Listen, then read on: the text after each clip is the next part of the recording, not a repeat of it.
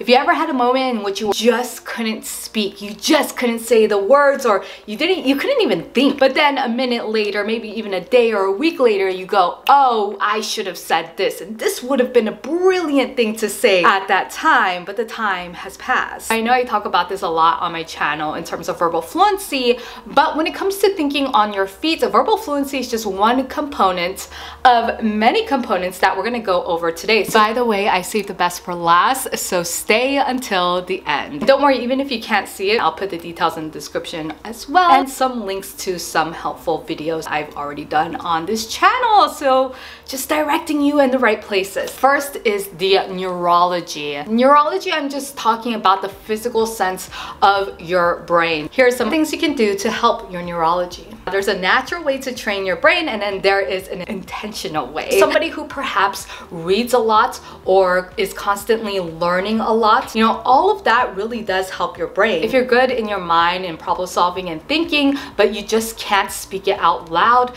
then I would suggest going through my verbal fluency playlist or take one of my verbal fluency workshops down below in the description. When it comes to your neurotropic supplements like your omega-3s, especially the DHEA in omega-3s, if you can do NMNs, that's good as well. But your overall nutrition, all of that goes into the bloodstream, then it goes into your brain. If there's any type of nutrition that is lacking, that is going to affect your brain functioning. If you had any type of trauma, especially head trauma, like you've been in a car accident, that's going to affect your brain functioning as well. So when it comes to brain fog, things like that, you really got to check out what's going on in your body overall. A lot of times I recommend people to go to a neurochiropractor and getting a lot of blood work done, at least the general blood work to check your nutrition and where you're at generally speaking. Any little thing can really help it. Psychology. Okay, psychology is one of my favorite things to talk about, but in terms of thinking on your feet, this is where the whole idea of self-concept, your self-image really comes into play. I would have yourself ask the question, what is the meaning I assign this?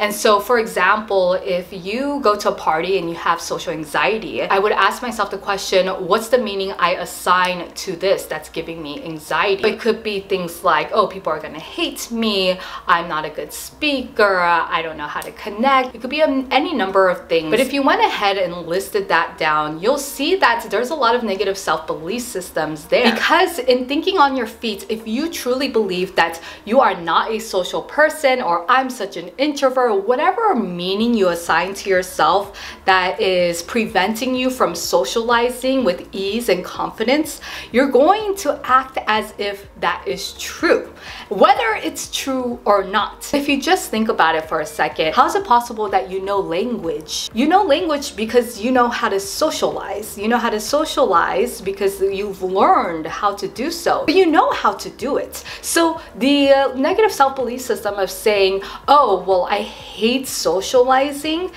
because I'm not good at it, let's say, if at the core foundational level, that's what you truly believe, it doesn't make sense. It just doesn't actually make sense. So the more you could break it down in that sense, whether it's through a professional, let's say a therapist, and do some CBT, cognitive behavioral therapy, although that's a longer route to get there. Personally, I like to do the hypnosis route. So that's what I do with some of my clients, is do hypnotherapy and just get down to the root of things. Let's just get to it and let's just take it out of what you're truly believing about yourself, because this is, again, self-concept, your self-psychology, and then basically delete it or clear it out. Because as soon as you do that, now you can decide, hey, I know how to socialize, I'm brilliant at it, I'm great. Now it's just a matter of, do I want to socialize right now or do I not want to socialize right now? So if you decide to be quiet and just observant, it's not because you're anxious about it, it's just because you're just choosing to, and that's a different type of energy. There are some other things you can do to help your psychology. Physiology. If you don't already work out, don't already go to the gym or have a personal trainer or any type of physical activity, I highly suggest you do it. Specifically when it comes to thinking on your feet, you're increasing blood flow to your brain. And you're also training your brain as well as the rest of your body that when you are under stress, and in this case it's muscular stress or cardio stress, you're able to push through. So you are putting muscle memory into your body that's saying, dancing, even though I'm under stress or even though stressful things will come to me, I will always push through, I will always finish, and I will always keep going. Oftentimes, because we work in front of our laptops or computers, we are sedentary. And even though you might have a standing desk, I'm proud of you for doing that, but it's not enough. I used to be a dancer throughout high school and onto college, and I always noticed that dancers were overtly confident, not just when it comes to dancing, but they're just confident in general. But then I realized, looking back, because I was classically trained, a lot of it had to do with holding yourself up. And so not just good posture, but from the ground up, and not being afraid to expand yourself, because what do dancers do? They constantly move, they constantly expand. They're really comfortable in your body. And so what fitness does, even if you don't become a dancer, is that you become more kinesthetically comfortable in your body. When you walk into a room and you're not comfortable in your own home, your own body, and you walk into an uncomfortable space because it's unfamiliar to you, it's no wonder you feel anxious. You know what I mean? Because if you feel truly comfortable in your own body, and this is your home, and you're so confident in this body of yours, even if you walk into a place that is unfamiliar, uncomfortable, highly stressful, right? You're speaking to somebody who is above you, or you deem that is on a higher pedestal than you. You're so comfortable in your body. You're like, yes, this is my body, I feel good. Nothing can incept you just because you're just so comfortable in this meat body of yours. Even on a psychological level, Amy Cuddy did a whole study on this, of how our body postures up, how we expand when we are more confident. It's also a quick, cool hack in order to increase your serotonin level. And when you increase your serotonin level, you become more confident. I talked about this into how to trick yourself into being more confident. I don't think that was the title, but I'll put it down below. All the more reason to physically work out.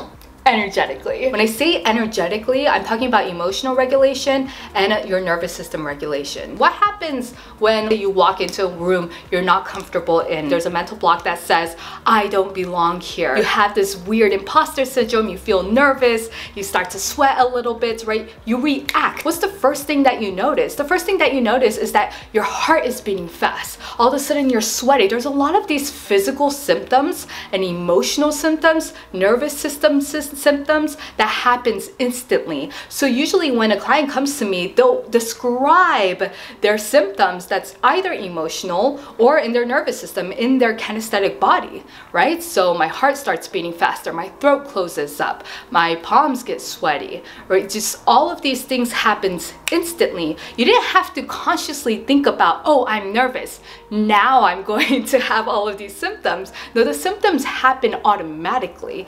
So the first thing that I teach people to do is to calm their nervous system and go and regulate your emotions. How do you do that on a practical level? You can do a simple breathing 4-square technique or a box method technique. I'll link that down below, but it's basically inhale 1 2 3 4, hold 1 2 3 4, exhale 1 2 3 4, hold 1 2 3 4. You can do that anytime, any place, anywhere, and nobody will know that you're doing it. So breathing techniques, doesn't have to be that one, it could be any breathing techniques you can do right then and there. If it's something that, let's say, you can step out of, remove yourself from the situation and then do something that is the opposite of the emotion that you don't want to be in. So let's say I'm feeling nervous and anxious. If I want to all of a sudden feel confident and brilliant, maybe I'll put on a Beyonce song and then just start dancing, and then I'll embody that confidence, that brilliance, right? But whatever works for you. For some people it's to work out, for some people it's to take a drive with the top down in their convertible and just go, right? So whatever that is for you. Here are a few things you can do to increase your energetics. Comment below which one you would like to work on this week. Hold each other accountable. I will see your comments, so let me know, and I will see you on the next video. Okay, by the way, quick insert here. We have a new coaching membership program called the Charisma Crew that is coming up in June, late June of 2022. So if you'd like to join the program, look in the description down below, and I hope to see you on the inside.